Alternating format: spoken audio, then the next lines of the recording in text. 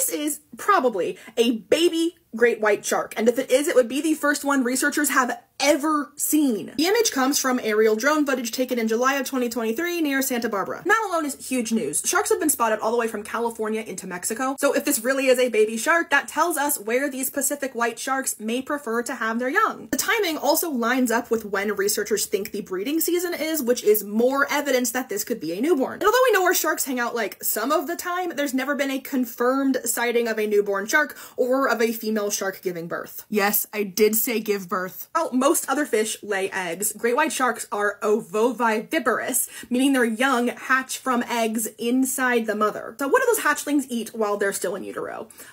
For one, it's their siblings, which is called oophagy, but mother sharks also make something called uterine milk, which helps feed those babies in utero. So the researchers think that if this really is a newborn shark, that the white coating might be remnants of the uterine milk that just kind of got stuck. Happy birthday, baby shark!